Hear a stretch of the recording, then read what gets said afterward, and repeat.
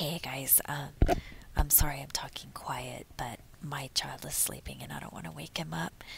Um, okay, I had a vision last night. Usually before I go to sleep at night, I seek for Jesus, and last night I did the same thing. Sometimes he's actually right there, um, but usually he's not, and I have to look for him. So last night I was looking for him, and the first thing that I noticed was this white figure that looked like a plastic figure. And it reminded me of the vision that I had about the nuclear event. I had this vision about New York City, and it seemed like there was a nuclear event, but I'm not really sure. Anyway, in that vision I saw this white balloon man. He was like white, and he seemed like a balloon figure. So in this vision last night, again, I saw this white plastic figure, only this time he was smaller, he was more life-sized. In that other vision, he was huge, and he didn't look like a normal human. But in this vision, he was actually regular sized. And he had one arm, but no face or anything, just white, like plastic, just plastic white thing. And he had one arm kind of like pointing at the ground or something. Okay, so I just ignored that because I was looking for Jesus and I knew that wasn't Jesus. And then I finally found Jesus, and then he went over and he kneeled down on the ground and was looking at the ground. Well, in that spot where he was kneeling down on the ground, I thought there was a campfire there because in another vision that he'd shown me, and I think it was like 2 weeks ago or something, he showed me a Native American man sitting in front of a campfire and in that same spot. So he went over to that spot where that was, and he was looking down at the ground. So my first thought was, oh, he's kneeling in front of a campfire. But then he motioned for me to come over there, and I went over there and I looked at what he was looking at, and it was just sand. And he put his hand in front of it, and I knew that he was going to write something in the sand. And some of you guys will remember last October, he showed me, I uploaded a video I think it was October 13th, 2011, of he had shown me that he was chopping wood, and he had this big heavy coat on, and there was snow everywhere. And then he had gone over and he had drawn in the snow, and he drew a circle with a line through it, and then a spiral with these phrases coming out that looked like a hurricane, and then he mounted the snow up in a volcano. Unfortunately, I can't remember. Oh, and I hate myself for this. And again, I know some of you guys keep telling me to write my visions down, and I wish that I had written this down, because when I had that vision last year, I remember that I knew exactly what order he had drawn those things, and I knew it was either right to left or left to right, and I can't remember the order anymore now. And I'm not sure if I put it in I'm not sure if I actually uploaded it in that video. Oh, I'm sorry about that. I'm really sorry about that, because now I realize that it's actually meaningful, because I think he's showing things that are happening year after year. Because remember, last year it was fulfilled on October 29th, 2011 with the Connecticut power outage, the early snow and the power outage to 2 million people without power for over a week. And then exactly 1 year later, on October 29th, 2012, it was Hurricane Sandy. So now I'm kind of freaking out, and I'm wishing that I would have specifically logged that in order, but whatever. Anyway, so last night he did something similar. He went over and I knew he was going to write something in the sand. So let me show you what he wrote. All right, this is the first thing that he did. He did dot, dot, dot, and then he drew a half circle over here. That's the first thing. The next thing that he did was he, again, this half circle was still there. And then he drew a smaller half circle over here. And believe it or not, last night I had no idea what this was. Now I think I might understand it, but last night I didn't. And then the next thing that he drew was two half circles like this.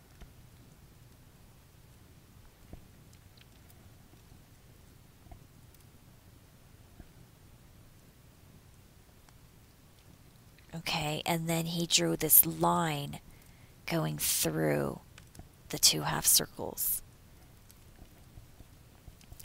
Okay, so this morning I was thinking about what he had shown me last night, and I was trying to remember it so that I could tell you guys right away.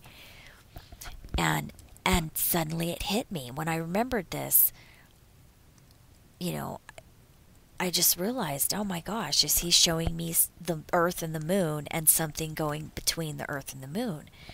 And I swear to you, last night I had no clue what this was. And now I think maybe that's what it is. But I don't know. The next thing that he showed me was this. He did 3 lines. Oh, and by the way, he did another thing, and I can't remember when he did this. But let me just show you this one first, and I'll explain it later. Then he drew 3 lines, and then he drew this circle up here. I'm sorry, I don't know if it was that big. He drew this circle over here. I know that's really bad. And then I can't remember. He did something over here, but I can't remember what it was exactly. But I think it was a line going down, but I can't remember exactly. This I remember fine, but I'm not really sure about this one. Okay, so then I can't remember if he did this over the other thing that he drew or if he did it over this.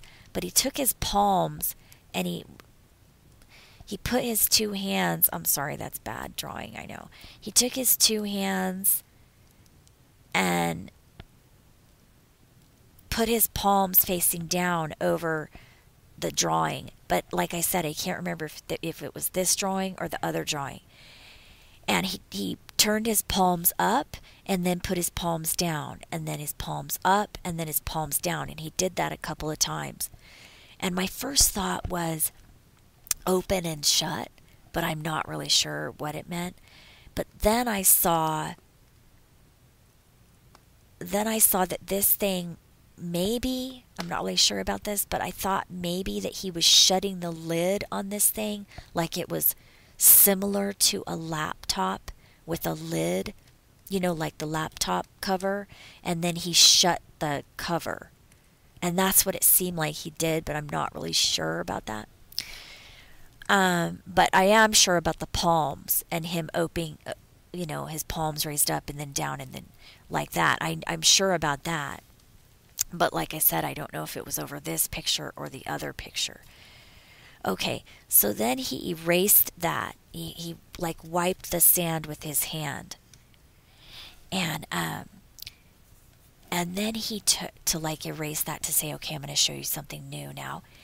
And then he took in his 2 hands, he had a stick, a small stick.